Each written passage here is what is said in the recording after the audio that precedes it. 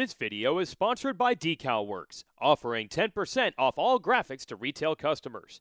Use the promo code RX10 at decalmx.com to receive 10% off your graphics. Hey guys, David Pingree here with a really cool garage build project today. It's a 2019 KTM 150 with a really cool theme. And Spencer Luczak did a Kawasaki 125 for us last year. You may have seen that, sort of the split fire Pro Circuit replica. Or not split fire, but Chevy trucks Kawasaki replica. Spencer, I think you've outdone yourself. As much as I love that Cowie, this is the coolest looking 125 retro looking build I think I've ever seen. Thanks, man. I really appreciate it. You know, it's an honor to be back and just having fun watching you ride it. Well, what do we do? Tell me what you did to this thing, because there's a lot of stuff done. It's a long list. Sure. So basically the theme of the bike was based, you know, kind of off your 02 bike, obviously minus the gray front fender and everything, and then you mix in the 03, 04 factory Red Bull bikes. So, you know, theme being mostly orange, and then did some trick stuff to the frame to kind of keep that, you know, spirit alive. And then there's a host of products and custom parts littered all over this bike. So Matt Jory helped you put this together with Proven Moto, but the engine actually was built by someone else. Yeah, Jim HAESEKER. Went to him. You know, he's been building motors for some of the fast guys out there in the amateur ranks. You know, Garrett Stanky as well. So I figured if he knows this motor, might as well give it to him, massage it a bit, get some trick parts in from Europe. And then Matt obviously helps me do all the fine tuning, going through any of the custom parts, problem solving, things like that. And it's got Hinson clutch, FMF exhaust system, VHM head. But what about all the internals? Because you did a lot of stuff inside as far as coatings and cryo and all that. Sure did. So, you know, doing research based on the last bike, we saw what works, you know, what's cost effective, who is willing to help out. So after talking to Jim, he basically explained that there's a new crank from VHM called an inertia crank or a momentum crank. So we had to order it out of Europe through Grant Langston, and that comes in. It's got a special weight to it that allows it to build up momentum as it's going through, you know, the stroke. And then obviously splitting the cases, we matched them, we blueprinted the motor, we shot peened everything, micro finished, and then obviously we did port work and head work with the VHM head, full Hinson clutch, electron carburetor, motor tensionary, reed valves, all the fine tuning there. We even did DLC to the power valve so it eliminates some of that corrosion. So the internals are pretty bulletproof as much as we could make them. And the wheel set, you had the guys at W help you. And I don't know if you can tell from even the photos or video, but they look like they're glistening wet. I don't know how they even got that look.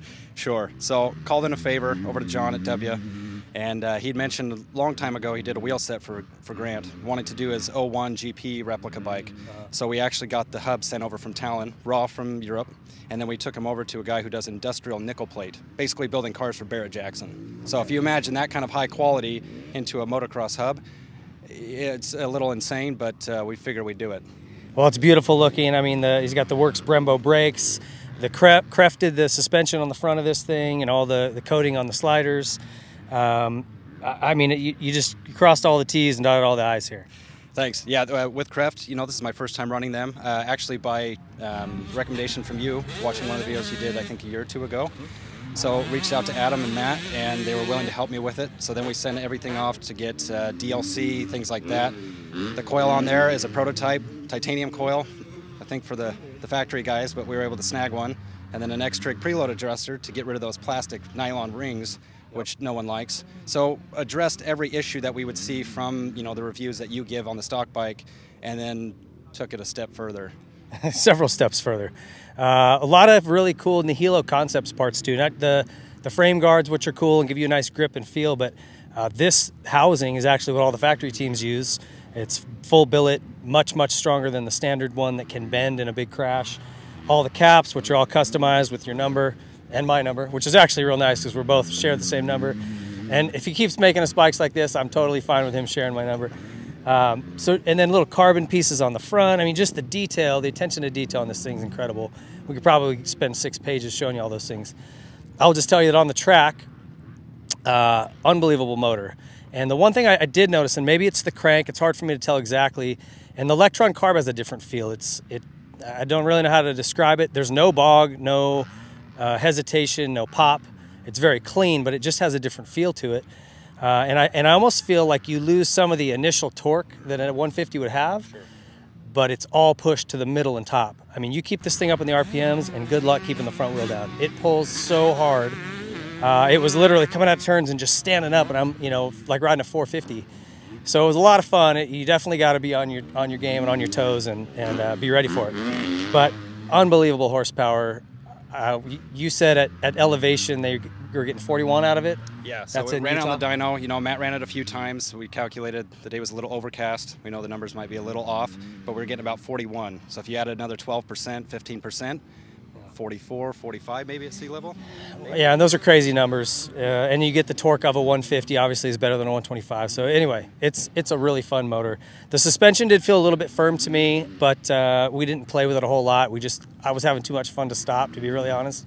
So I just kept riding. But everything else is great. We also got these arc, what do they call them? So the product is called Memlon. Memlon. Memlon is, you know, it's like a polyurethane plastic, so it allows you to bend. It can get in a crash, and then it actually will come back to its true shape.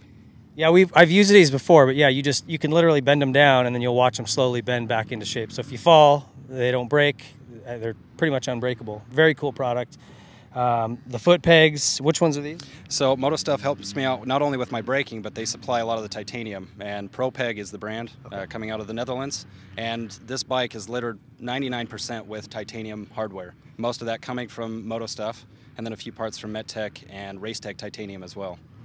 Well, it's beautiful. I love the look of it. I love the way this thing works. And someone was going to be riding this, a German kid, at the Red Bull Straight Rhythm. So I don't know if that will have passed by the time this video drops, but anyway, you'll see this bike again. Thank you for building this and bringing it out to us. Absolutely. Honored to be here. Appreciate it. It's a work of art. I hope you guys all appreciate it as much as I did. Awesome. So can't wait to see what he produces for us next year. All right. Thanks for watching.